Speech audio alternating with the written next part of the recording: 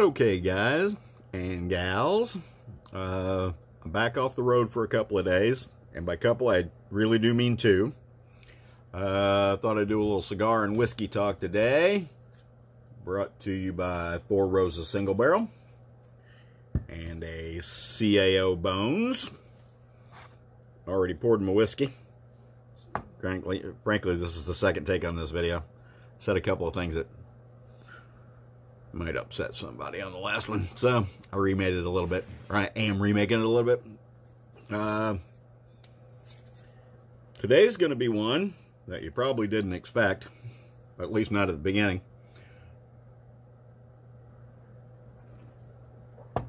Today's cigar and whiskey talk is congratulating, move the camera a little bit, the Democrats. And the Democrats have long targeted certain blocks of voters. Folks that they want to make feel like they're oppressed, or the world's out to get them, or maybe folks that are way too entitled to stuff, or think that they're way too entitled to stuff. A couple of years ago, I got to spend a lot more time in the New York metro area than I wanted to.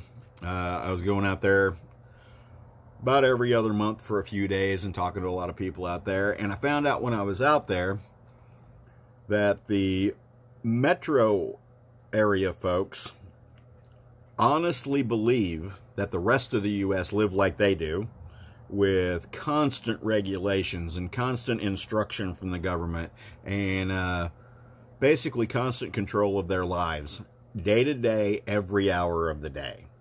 All right, and I found out by talking to those people that they honestly believe that the rest of the country lives like that. Now, folks that live in those areas, now, it's overpopulated, it's overcrowded.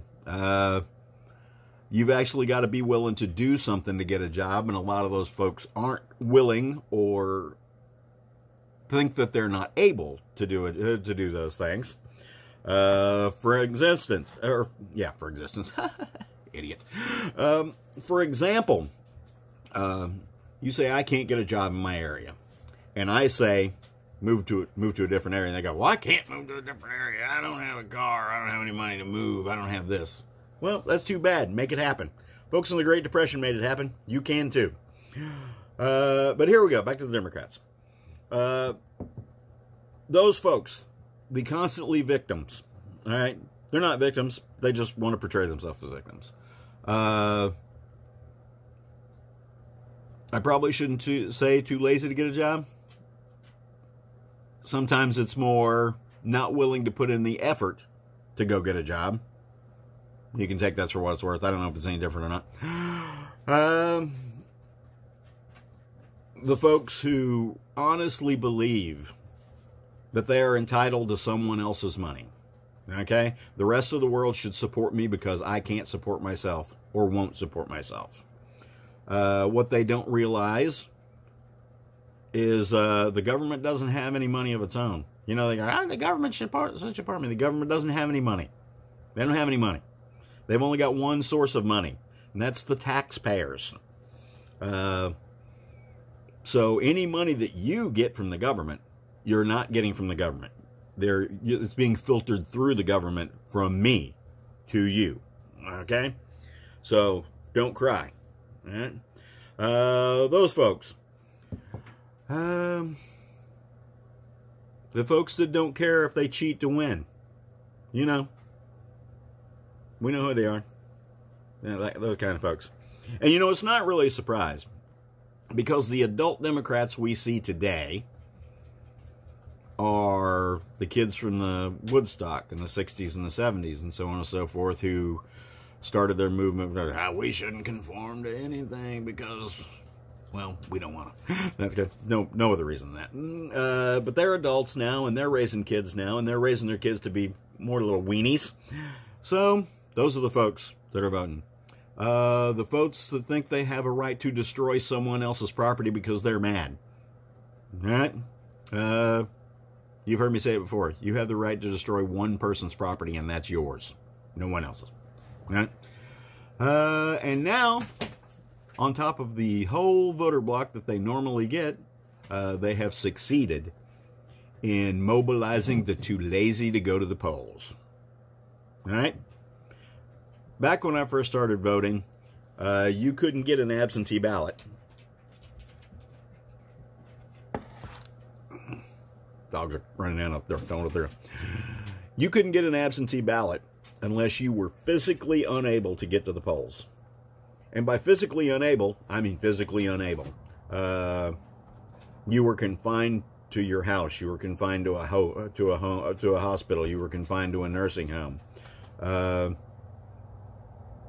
Or you were in the military overseas and could not vote. Or you were in the military station out of your home state and could not make it back to your home state to vote. Or you had one of those jobs that took you out, and there was no way possible you could be at the polls on election day. Those were the folks who qualified for an absentee ballot. No one else. And you actually had to qualify for an absentee ballot. You didn't just ask for one and magically get it. All right. Now, it's one of those, I'm kind of too lazy to go down and fulfill my civic obligation of voting. So what's going to happen is I'm going to request an absentee ballot so I can mail it back in. And might request a few from my buddies too. Might request an absentee ballot under every variation of my name that I can think of. Or if they accidentally send me more than one, hell, I'll fill them both out and send them back in. Those folks. So they're kind of in two categories. They're the don't care if I have to cheat to win because I know more than you and I know what's best for you, and too lazy to go vote. So let's just end this up by saying congratulations to the Democrats. You finally figured out a way to mobilize the too lazy to go vote. Congratulations.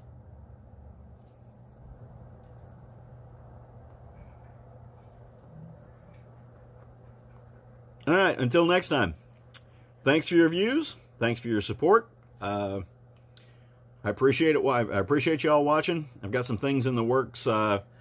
This next class coming up is the last one of the year, so I'm going to have time to get back here in the shop and get back to making videos and so on and so forth.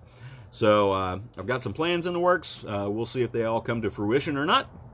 Maybe, maybe not. The rest of the day, I've got to spend making beard products, making fixin' wax, and making sun compasses and cutting boards. So, going to be busy the rest of the day and all day tomorrow. And then I'll be back on the road on Wednesday, going back over to Ohio for the last class of the year. So, may see y'all out there on the road. And talk to you later. See you in the woods, I hope.